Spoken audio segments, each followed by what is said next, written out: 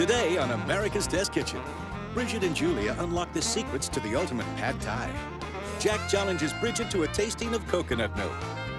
Lisa tests electric kettles. And Elle makes Julia foolproof Panang Beef Curry. It's all coming up right here on America's Test Kitchen.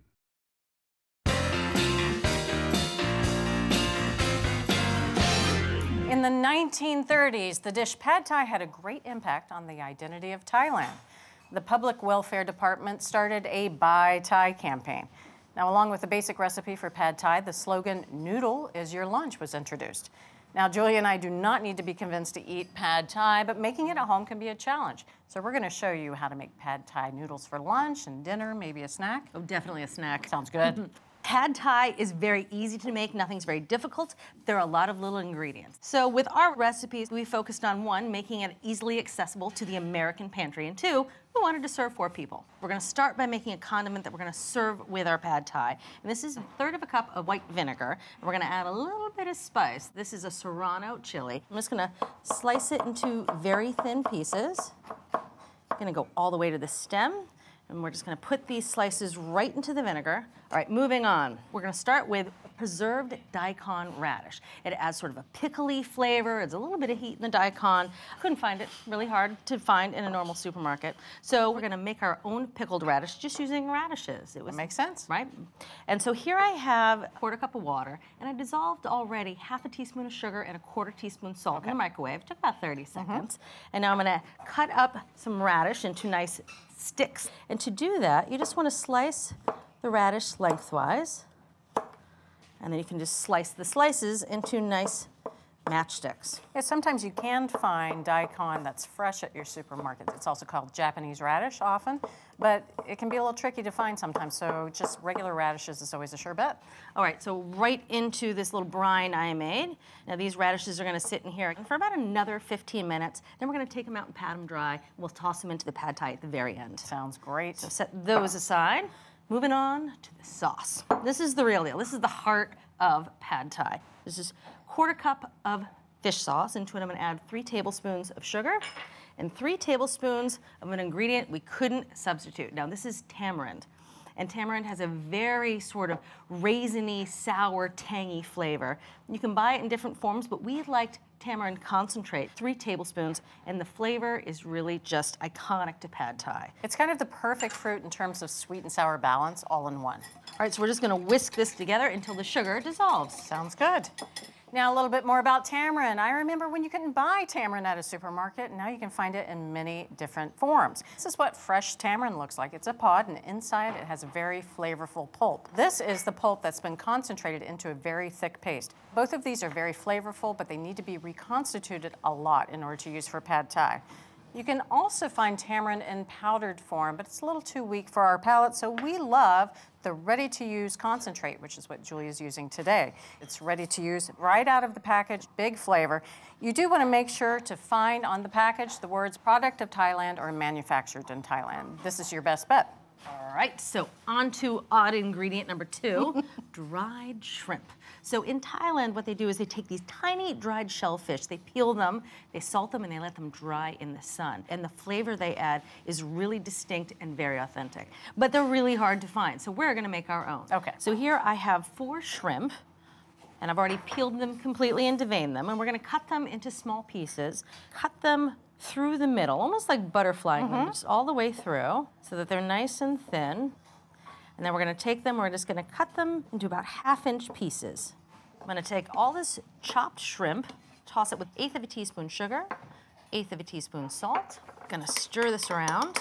We tried drying it in a skillet. It took about 20 minutes, which was much too long. And we found it much easier to dry them in the microwave. Before you put them in the microwave, you want to spread them out. Just making sure none of these shrimp are really touching each other, because as they start to dry, they turn into little gluey bits. Yeah, we're finding out that the microwave does more and more. We're actually toasting coconut in the microwave. Yep. Perfect way to do that. Toasting nuts, and now we're drying shrimp. What can't it do?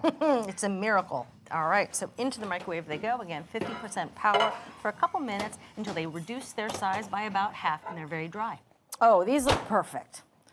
All right, so these were in the microwave for just a few minutes, and you can see they're about half their size. This is so clever. And doing this adds such an incredible depth of flavor to the finished pad thai, and it's so easy. Salty and chewy. We love it. All right, so we're gonna set these over here. Now time for the main ingredient, the rice noodles. So this is 8 ounces of dried rice noodles, and these are the thick ones. They're about 1/4 inch thick. The best way to rehydrate them is to use boiling water. It's about 6 cups of boiling water. We're just gonna let them sit there for about 8 minutes, and I'm gonna give them a gentle toss every few minutes to make sure they're not sticking together, and just till they're nice and soft and pliable. All right, Bridget, so these noodles have been soaking for about 8 minutes, and you can see they're nice and soft, but they're not mushy yet, because remember, we still have to cook them a little bit with the sauce and the other ingredients in the skillet. You can see I'm pulling on it a little bit. Stretchable. It's not breaking. All right, so now it's time to drain these guys. We also want to give them a good rinse, both to cool them down and help prevent them from sticking to one another. It washes away some of that starch. You really rinse them well. All right, those look pretty good. They're nicely rinsed. Now I'm gonna toss lightly with 2 teaspoons of oil, prevent them from sticking together as they sit and wait their turn in the skillet. All right, put these back in the bowl. There you go, noodles. And we are ready to start cooking. So we're gonna start by adding 2 teaspoons of vegetable oil. And I have to say, putting your vegetable oil in a container like this, very handy, especially with stir fries, when you're adding little bits of oil at a time. We like a skillet because it has a nice flat bottom, a lot of surface area, works well for stir fries and pad thai. So that oil is just shimmering. I'm gonna start with our dried shrimp. We're gonna cook these for about 3 minutes until they turn about golden brown. You just wanna give them a stir every now and again, make sure they're not getting too golden on one side. Oh, you can see that they're nicely golden all the way around. And now we're gonna start to build our pad thai. Rather than build it in the skillet, which has limited surface area, our aha moment for making enough pad thai for 4 people is building it in a bowl. Into the skillet, we're gonna add another teaspoon of oil.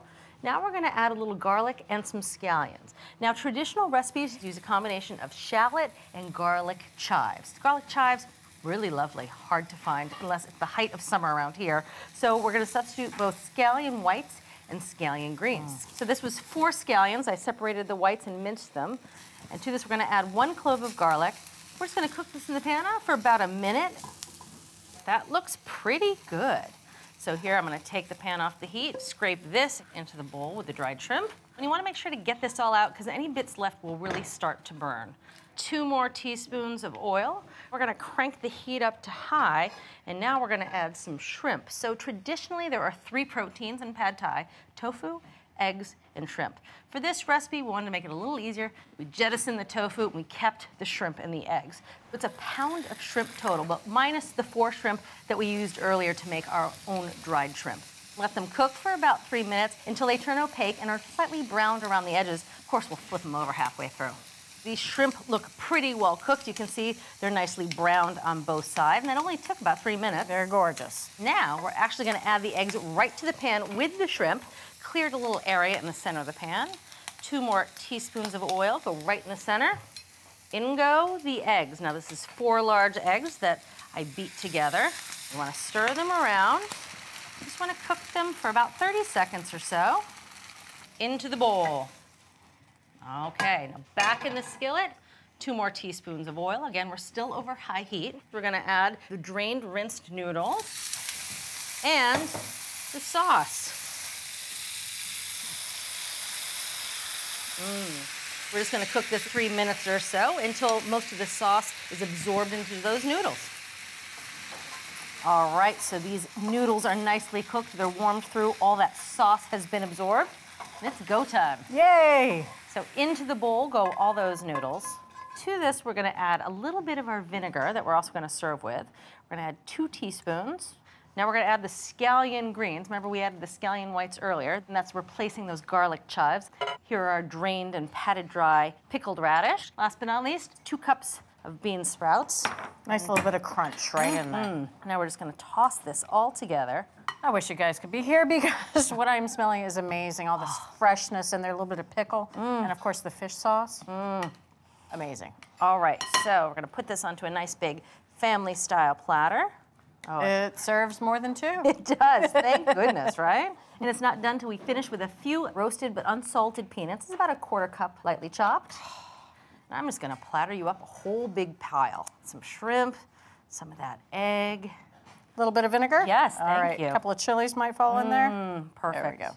I'm gonna give you a lime wedge or two. Let's take a moment to drink this in, shall we?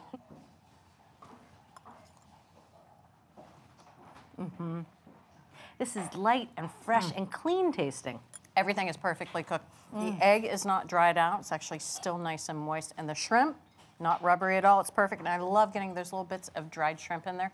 I tell you what, they are the bacon of the crustacean world. So our outstanding pad thai recipe, well, it starts with a homemade sauce. Use the microwave to turn fresh shrimp into dry and then soak and drain rice noodles. Stir fry in batches, toss with homemade toppings, and then finish with peanuts. So from America's Test Kitchen to your kitchen, noodles are now your lunch or maybe dinner or anytime with our everyday pad thai. It's incredible. Isn't it?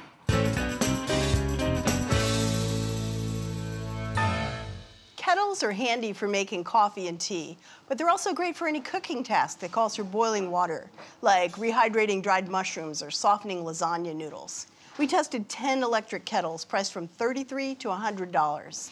We timed how long they took to boil, how precisely they poured, and how comfortable and safe they felt to handle. We even did a blind tasting of the boiled water, checking for off flavors.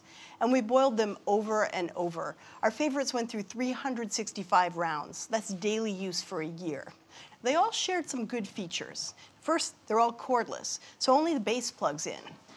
And they can all go on the base in any direction, so they're easy to pick up and put down.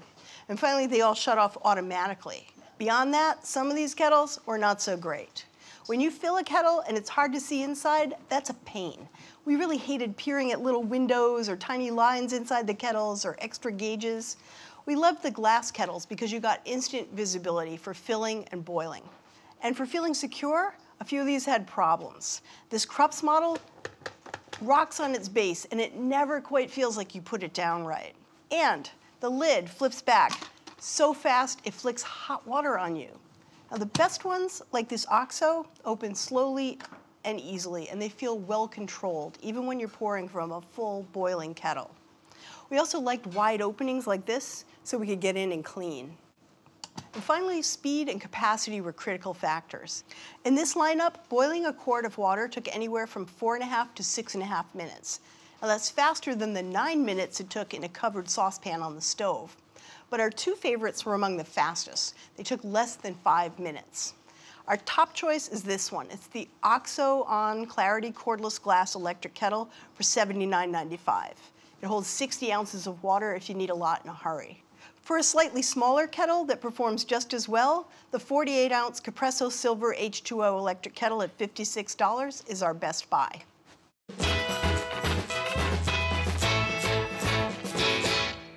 The average coconut will yield about 3 cups of coconut milk, but since it's a lot easier to open a can than a coconut, Jack is here to tell us which brand of canned coconut milk is best. So I promise, you don't have to drink 3 cups of coconut milk. Thank you. What you see here is straight from the can. We stirred them back together because there is both the solid fat, coconut cream, and the liquid. We did some other tests where we made coconut rice pudding, we made a beautiful Thai coconut soup with chicken. You're getting this straight up. So Thanks, Jack. Yeah, so start tasting. A couple things I want you to look for. Okay. When it came to flavor, what we really want is something kind of in the middle of the road. There were some brands that had no coconut flavor whatsoever, and then others where you feel like, oh, I'm drinking suntan lotion. I hope I can identify those. Yeah. So one of the big factors is the amount of fat, and I brought some little samples here. The people we work with come up with the craziest tests, and they said, well, let's figure out how we can figure out how much liquid and how much solid is every can. So we took a church key can opener to the bottom, let the liquid drain out, then we opened the top. Very smart. And what you see here, there's a lot of liquid, it's kind of a weird gray color, and then this basically looks like the cranberry jello that you would get out of a can, so it has the ridges. It's very solid fat. This is from our winner. There's a lot less liquid, it's not separated, and the cream is soft and billowy. And the reason why this is a big deal is when we started making soup, we got kind of separated coconut milk, which was not very nice. No. So I interrupted your enjoyment of coconut milk. When you crack open a fresh coconut, the liquid that comes out, that's the coconut water. that is being sold, you know, on those cartons and is oh so popular. I feel like coconut has a great PR agent along with kale. Yes, it's true. Coconut milk, what they do is they shred the fresh coconut. They then add some water. And this is where you can get more or less water in the final product. And then they squeeze out the liquid that comes from the shredded coconut and the water. And if they add too much water during that process, yes, they get more yield, but we get less flavor and we get a thin texture. The other thing that's a really big factor here, we actually found a coconut expert at a university in Thailand. I wish I was a coconut expert in Thailand, especially. Yes, a professor, Dr. T, as we referred to him, told us that young coconuts have less fat. And so the more mature the coconut, the more fat and the more flavor that you're going to get in the can. Kind of like humans. Anything that you're noticing in these 4 samples? This one, I can't find any coconut flavor at all. In fact, it actually tastes like the can to me, more than coconut milk. This one is quite nice. I like it because it's a little bit sweet. Okay. Either of these two, I actually quite like. This one is my favorite. It's a little bit sweeter. This one is, oh, maybe not. Going back and forth. Actually, I like that one better. Okay. So All right. I'm going to say that this one is my favorite. This one's the runner-up. These two can just go away. All right, so this is the final decision. right. You've locked in. I think so. Can I phone a friend? I'm a friend. There you go. But I'm not going to give you any more hints. All right, so start with what I think is the winner? Yeah. All right.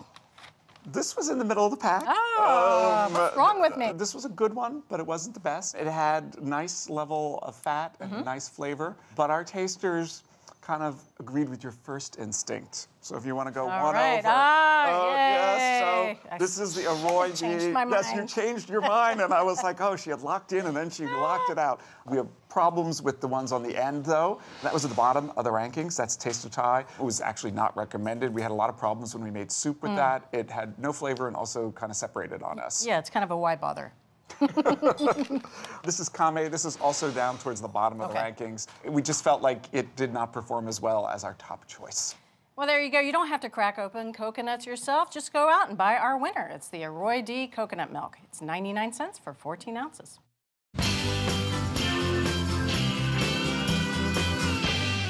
The 3 most popular dishes at a Thai restaurant are Pad Thai, the rice noodle dish, Tom Kha Gai, that chicken soup with coconut milk and lemongrass, and Panang Beef Curry.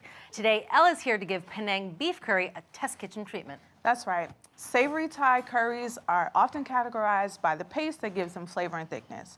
So we have green and hot, we have yellow and sweet, and then we have Panang, which is a sweeter version of red curry.